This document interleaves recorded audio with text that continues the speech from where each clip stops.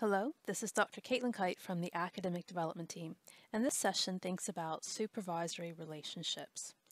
Now, two of the key pieces of advice that both supervisors and new PhD students are given when they embark on those relationships is to think about communication and to think about expectations and to clearly communicate your expectations. So obviously communication is a really key thing, but I think that could mean many different things to many different people. And for me, the intersection between supervision and communication really comes down to supervisory styles. So it's thinking about different ways of working, different styles, different preferences, and how those vary between supervisors and their PhD students. And then thinking about how those impact what you want to communicate, how often you can communicate, the ways in which you'll communicate, and so on. Now, supervision, like parenting, tends to work on a similar or opposites sort of basis. So you either try to mimic what works well, or you try to do the opposite of what fails. And we see this across lots of different studies of supervision. And neither approach is necessarily helpful, because the truth is that there is no one set way of doing things, and you really need to be responding mindfully in a given situation rather than just applying one model across the board. And that means that you are kind of evaluating from scratch every single time. And what I want to look at here is helping you to understand how you can do that, what you can focus on, and certain techniques that might be helpful for you as you are doing that. Over the next couple of slides, I want to think about different types of supervisory styles, and there are many out there. I'm just going to pull up a few to walk you through. And none of these is right or wrong.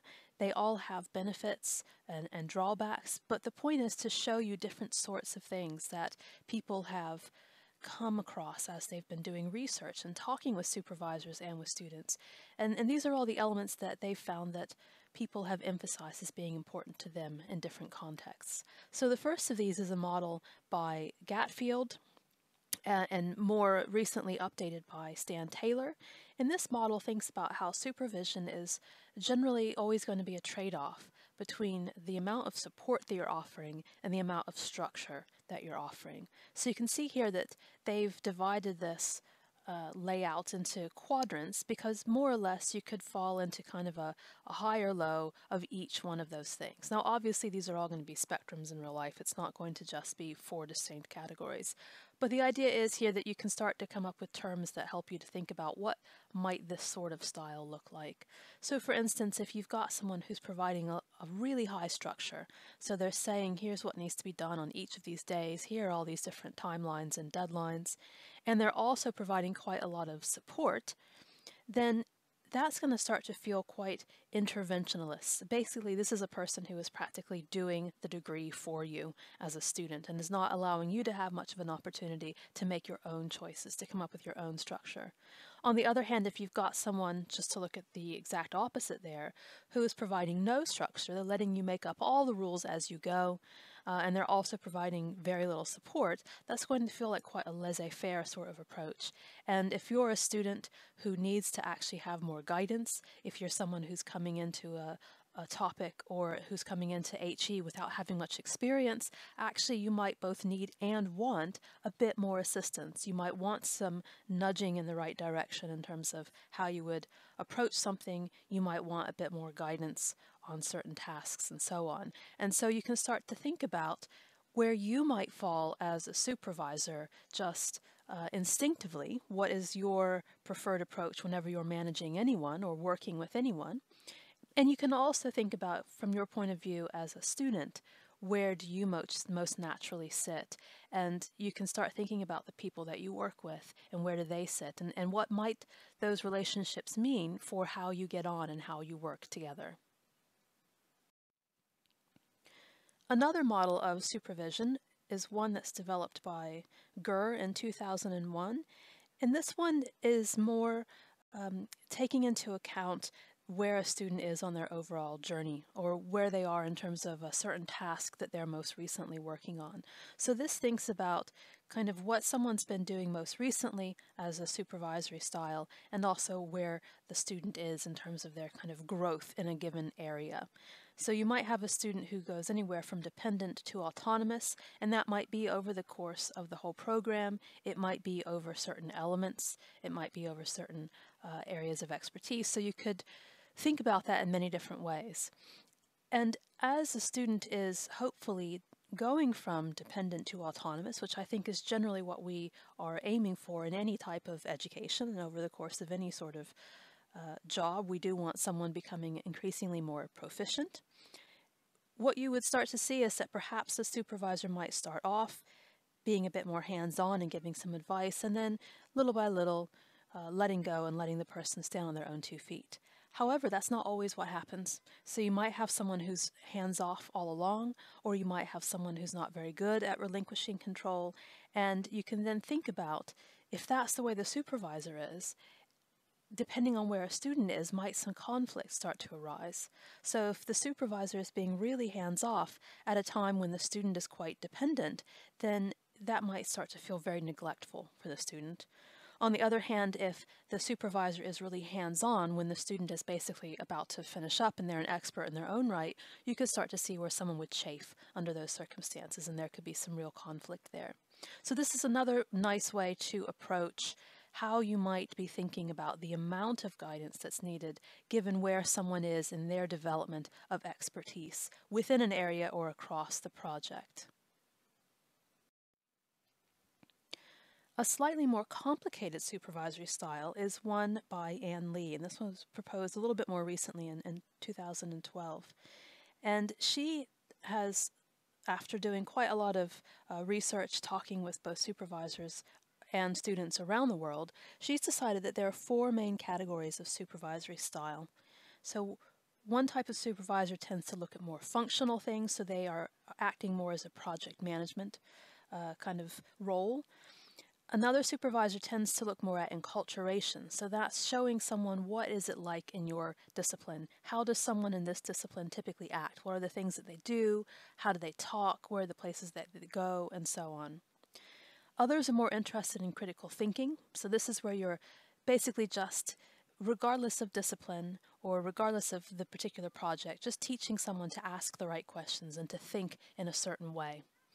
Then you've got someone who's more interested in emancipation, and this is basically just helping someone to be a free thinker, no matter how they're thinking, just to do that in their own way and to make their own decisions about that. And finally, you've got the style of more relationship-focused work. So this is more of a pastoral role, ensuring that someone is feeling excited about the project, that they're supported, that they feel like their well-being is being taken care of. And what Lee found was that actually very few people are just one of these things, but there tends to be one dominant one and then 1 or 2 others that are pretty strong, and then the others they care less about.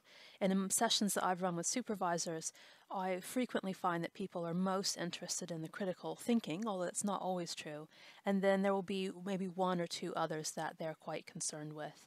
And that there is some varying across the disciplines, but actually across the board, that critical thinking piece is really important. And then the others, the second place choice is kind of up in the air. And there's a very long quiz that Lee has put together, or a survey, to help you realize what type of supervisor your style is most like. And that's quite a nice thing if you ever want to go through it, and I can put it here at the end of this session if you want to work your way through, because that gives you an exercise of thinking what are your own preferences, and you can perhaps anticipate for the people that you work with, whether those who are supervising you or those who you're supervising.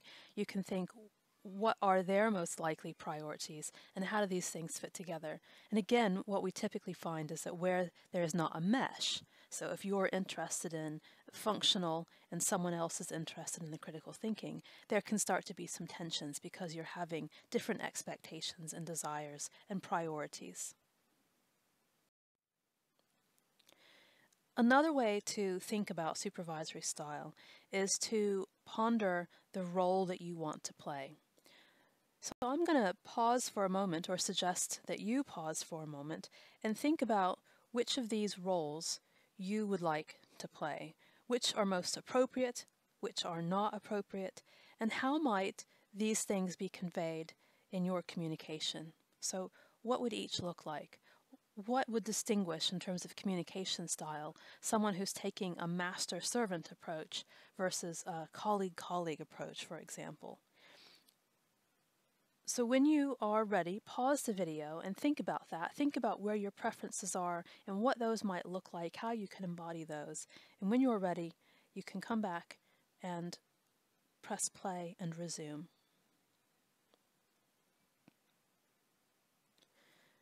Okay, hopefully you've had a chance to think about this a little bit. What I will tell you is that most of the times that I show this to current supervisors, there are chuckles about a couple of these. So master-servant and guru-disciple tend to make people feel very uncomfortable, and they often think of those as jokes until I tell them that actually there are people who propose those. That's why they're in this model. That this was actually based on research where someone found that each of these is something that an actual supervisor has suggested. It encompasses the relationship that they have with their PhD student. So there are some that certain people absolutely never will feel comfortable with. And there are others that people debate. So colleague and friend, for example, often come under discussion, especially friend, because people always talk about the difference between being friendly versus actually being a friend. And how do you achieve one without necessarily doing the other if you need to keep professional boundaries? So these are questions that you definitely have to ask yourself and think about whether you're clear about what you want and whether you've communicated that clearly and whether you're signaling that clearly throughout the relationship with your supervisor or with your student, depending on the nature of your given relationship. I will also tell you that the one that always stands out as being people's favorite tends to be guide explorer. And I think that a lot of people find that appealing because it doesn't necessarily suggest that there is inequality. It's more that there are people who are on the same path, they're interested in the same destination, and one perhaps has a bit more experience navigating it, but they're going on that journey together, and you never know what's going to happen on the journey, and it might turn out that by the end you're on equal footing, or you're helping each other, and so on. So even though there is perhaps a bit more experience acknowledged in that, there's also a suggestion that there's not necessarily going to be a permanent relationship where one person always knows more. So that one also feels quite positive, I think, because it's about finding something new and exciting rather than managing or overseeing, which can start to sound very corporate. Most people tend to feel that the healthiest relationships, whatever the labels you want to put on them, whatever the style that you're bringing, given those previous slides I showed, are the relationships that incorporate some element in some way or another of coaching and mentoring. And these days, when we're talking about pedagogy, when we're talking about teaching style, the words coaching and mentoring come up quite a lot. But I don't think that people necessarily know what do those actually look like and how are those two things different. So again, I would ask that you take a moment and perhaps pause the video and just think, what does coaching mean to you? And what does mentoring mean to you? And how would you distinguish these two things? And perhaps you can think back on someone who has been an actual coach in your life. That could even be a coach in the sporting sense or a coach in more of a scholarly sense. And you can think about your own mentors and perhaps begin to see how might they have had some similarities and differences. So when you're ready, pause the video, think about how you might define these, and then press play again and we'll see what some of the pedagogical responses are.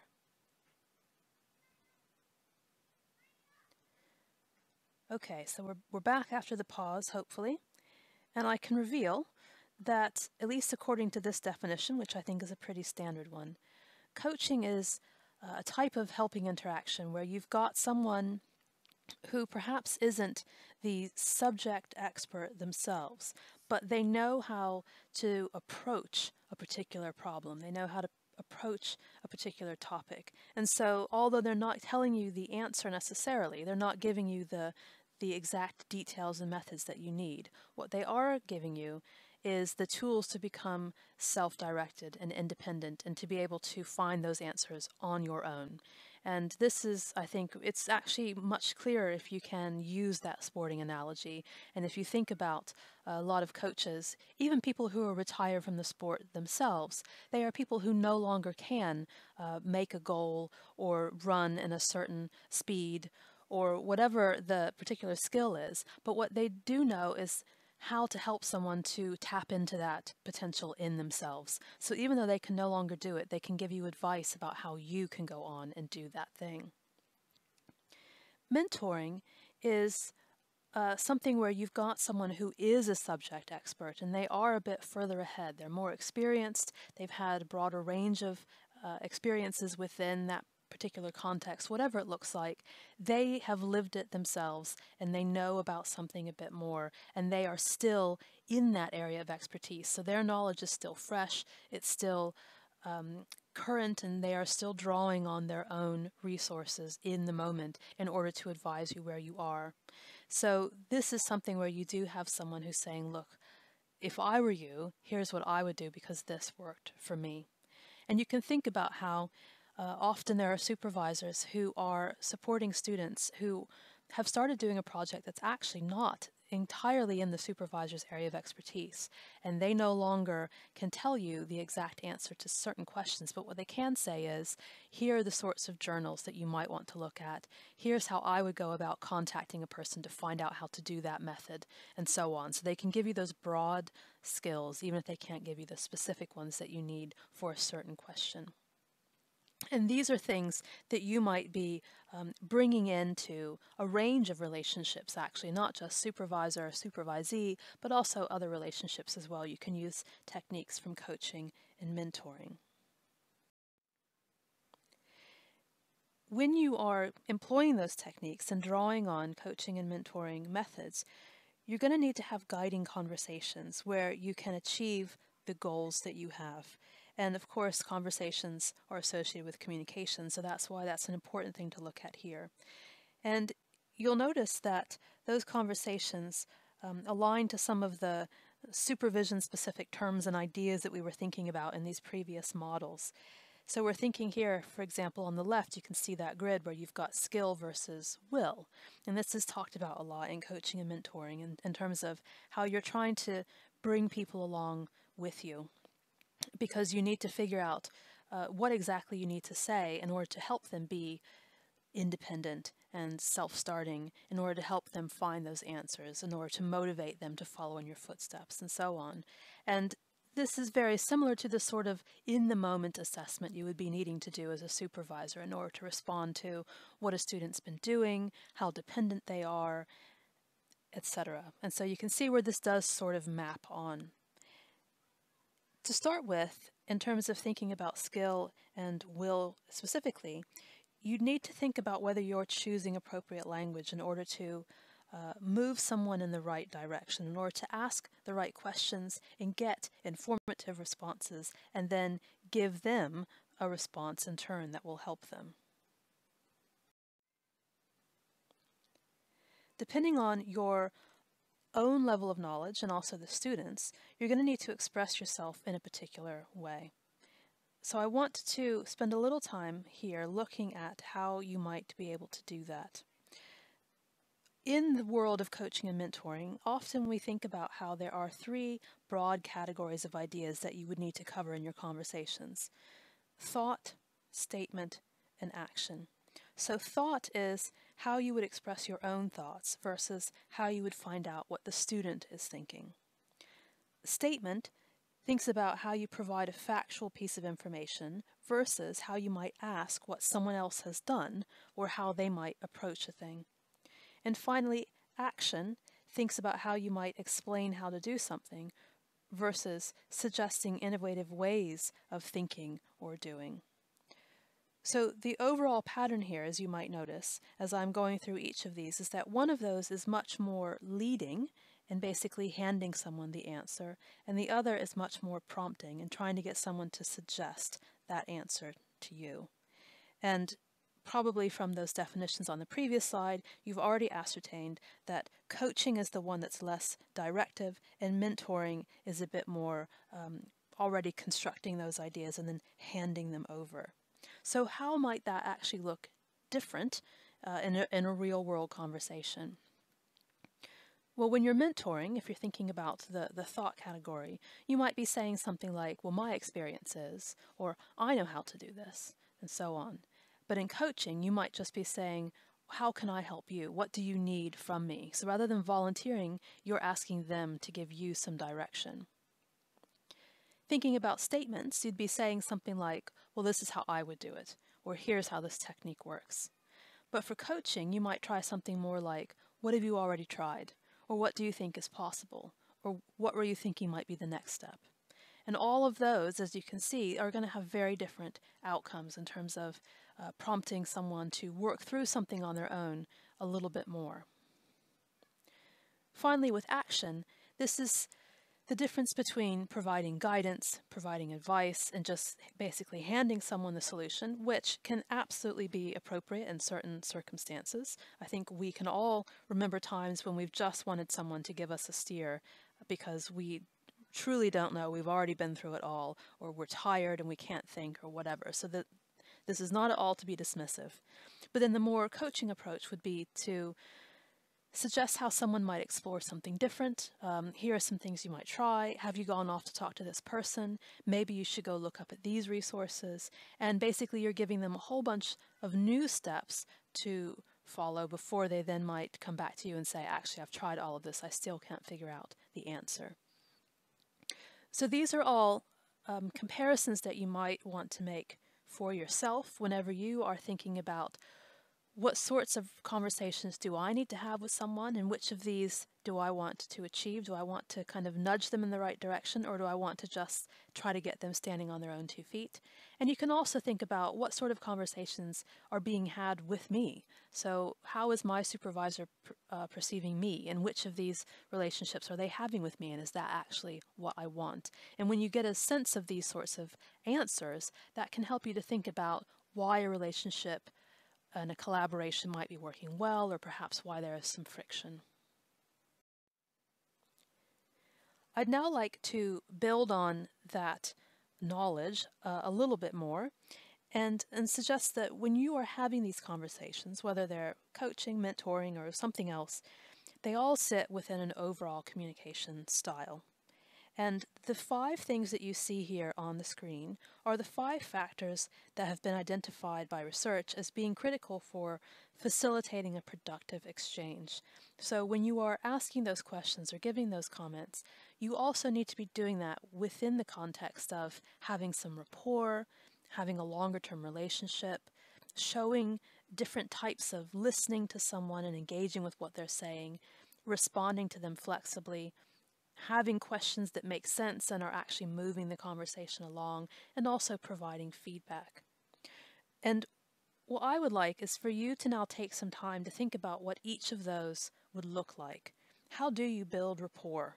How do you demonstrate that you're listening? And what are some more or less extreme ways of doing that? And so on. So what you can do, if you like, so you could obviously just sit and think about those and jot down some notes, but hopefully you all can work with each other even though you're accessing this resource at different times, and you could start seeing what other people have left. So what I'd like is to suggest that you use the link at the top to go to the PowerPoint that links to, and it's just a PowerPoint that lists on 5 different slides each one of these topics. And you could then, for that topic, if you have a tip to share or a thing in your mind that you think encapsulates this, find a picture or a series of pictures to portray that. So for example, if you think that different styles of listening, you really need to have good body language to show that you're listening, you could find an image of someone applying an appropriate posture, showing listening, and you could copy and paste that into the PowerPoint. And I would suggest that if you could do 3 tips, so 3 tips for one topic or 1 tip for 3 topics, whatever is good, that would be fantastic, because each of you could then start to populate this, and we would start having a collection across lots of different participants, collating those ideas, visualizing how you could go about achieving these things. So when you're ready, you can pause the video, follow the link, do that, and then come back here.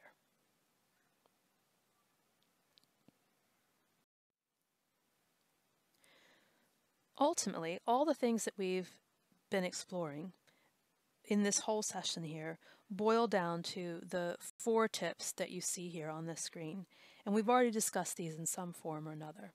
So first of all, you and your supervisor and supervisee, depending on which role you're in, will each have expectations. You need to be aware of those, you need to compare them, and you need to preemptively tackle any discrepancies. And this is why one of the things we always suggest is that when you come for induction and when you meet someone that you're working with for the first time, you actually overtly have a discussion about expectations. And you might even use something like the setting expectations form, which I will post here for you to look at below. And you can use that form or modify a form like that to your purpose so that you actually will figure out what are the sorts of expectations you have, what do they have, and how different or similar are you. And if you can put those side by side and compare, that will help you immediately to know where there might be sources of tension. And you can say, right, here's how we're going to deal with this if it comes up. And that will help you to avoid problems in the future. As you go along, you also need to pay attention to each other so that you can pick up on cues and signals in order to be present and really evaluate the person in the moment. So not just overall, you think you know a person and this is how they act. That might be true. They might typically act or feel a certain way, but you never know how someone's going to be on a certain day. You never know what's going on in their personal life that might change things. And so you need to always be aware and really observant every single time you interact with someone so that you can adjust accordingly and not just rely on your assumptions, which might not be useful in a particular situation. Depending on your evaluation, you then need to also be flexible and adaptable, so that you can find a way to relate to that person in a way that's going to work then and there. And what is helpful is if you have already thought a little bit about what are the kind of if-then scenarios that you have just in general. You know, if someone is aggressive, here's how you can respond to diffuse the situation. If someone is a bit depressed and they seem down, how do you respond in a way that's comfortable for you? And also comfortable for them. And these are the sorts of things where the more you experience these situations, the more you start to develop a toolkit in that area. But it's also true that there are certain situations that you're never really prepared for, and actually taking some courses around those can be really helpful. And that's especially true when it comes to well-being, when it comes to mental health and physical health, things like domestic violence. There are all sorts of unexpected things that you might encounter, and the university does offer a wide range of courses, and you can find these things online and at other institutions as well. So if you're worried about any particular situations and you want to make sure that you are comfortable dealing with those, you can get some resources so that you do have in advance some knowledge about how you might immediately respond in an appropriate way. Finally, once you know your approach, you can and should be selecting your appropriate communication. So you have your little list of what's possible, and immediately, based on your judgment, you're crossing certain things out and you're keeping certain things. And that way you'll just know which wording, where to talk, what body language to use, and so on, are going to help your message go down as smoothly as possible. And a lot of this, as I said, it is down to practice, it is down to preparation, and it's also down to experience. And a lot of what you can learn then is to reflect on what you've gone through and to plan for things in advance, to talk to other people, and to just be really aware of all of this so that you can apply it whenever you do need it, whenever it does come up. That brings us to the end of the supervision session. Underneath this video, I am going to post some scenarios that I have developed for use in training of doctoral supervisors. So if you are thinking about doctoral supervision in advance of actually becoming a supervisor yourself, rather than worrying about how to navigate the process as a student, you might find it interesting to look through those and think about the sorts of things that supervisors will encounter. And many of the scenarios are kind of the worst case circumstances. These aren't things that happen a lot, but almost all of them have been developed on the back of things that have actually happened at my institution or at institutions elsewhere that I've then read about in the news. So these are the sorts of things that do come up. And as you read through those, you may not know certain answers, but you can begin to think about where communication might play a role. So where could better communication have prevented a problem from emerging or addressed it earlier on? Or how might communication be used now in order to fix the problem now that it's emerged? And you can also perhaps think about different supervisory styles and how different styles might have led to those circumstances and which style might now be more appropriate for responding given the way things are. So hopefully that will give you a little bit more of a practical way to apply some of the concepts that we've looked at throughout this session. If you do have any further questions about supervision, about different scenarios, about different styles, about different aspects of supervision, then do feel free to get in touch. You can also look at the list of references that I'm providing underneath this video. Although I know that everyone's time is limited, there are some really nice books in there that you might want to look at that address questions from both academics and students' point of views. And you're also more than welcome to get in touch if you have any comments. But I hope that this has been interesting and informative and gives you some tools to use in approaching your own supervisory relationships.